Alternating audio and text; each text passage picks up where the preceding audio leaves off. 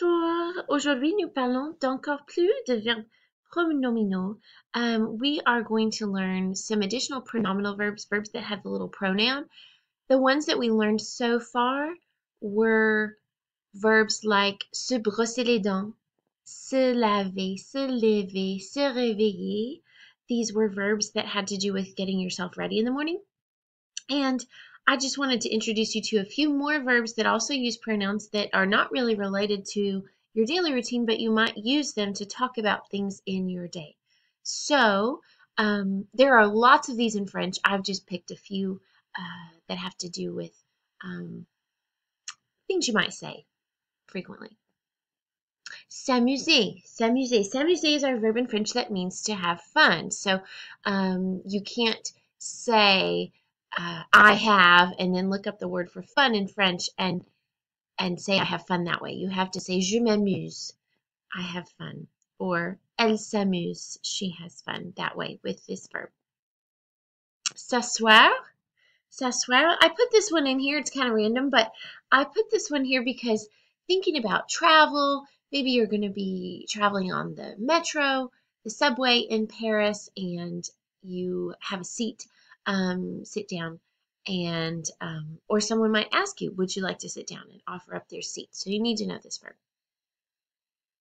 Se dépêcher, se dépêcher. Again, thinking about our travel, you might have to hurry to get to your plane on time.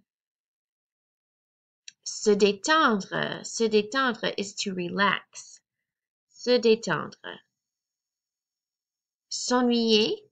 S'ennuyer is to be bored. So we have s'amuser to have fun, s'ennuyer to be bored. S'entendre. S'entendre. This verb means to get along. So, maybe if you're going on a trip with your best friend because you get along well. This brother and sister doesn't look like they're getting along super well right now. Se fâcher. Se fâcher is to get angry or to get mad. S'inquiéter. S'inquiéter is to worry. Se perdre.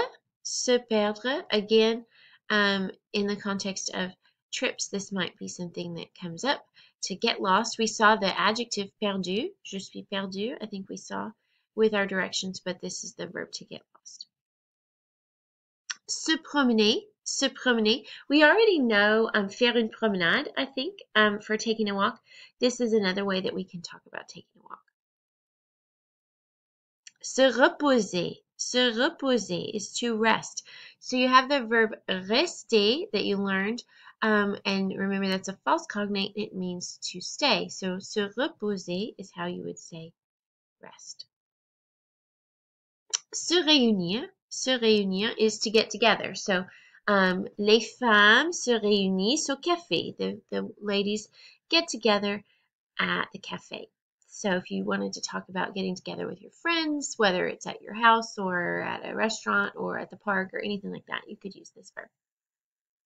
All right, that's it for now. So let me know if you have any questions about these verbs. Have a great day.